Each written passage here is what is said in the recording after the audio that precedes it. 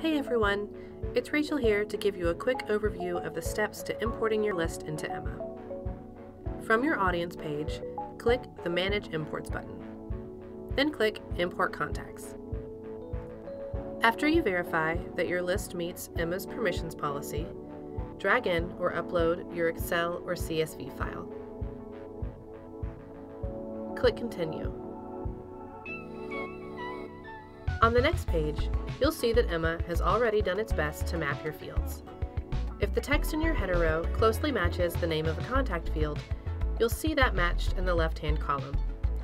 If Emma couldn't find a match, it will ignore this field until you use this drop-down menu to select the right field. If you find you have details in your file that don't match any of your current fields, no sweat. You can add any field you need right here by selecting Add a New Field.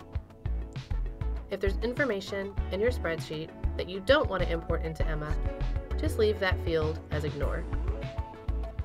If Emma was able to match up member fields on its own, you'll see this Skip checkbox selected. This lets Emma know not to import the header row. Be sure to check it yourself if the first row contains something other than a contact's information. Click Continue when you are ready to move on.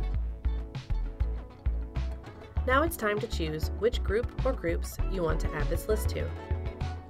You can even add a new group at this stage. When you've made your selections, click Continue and review the summary. If everything looks correct, click Import and Emma will take it from there. Once your import is complete, you can head over to the main audience page and see your new group and contacts ready to receive your next email.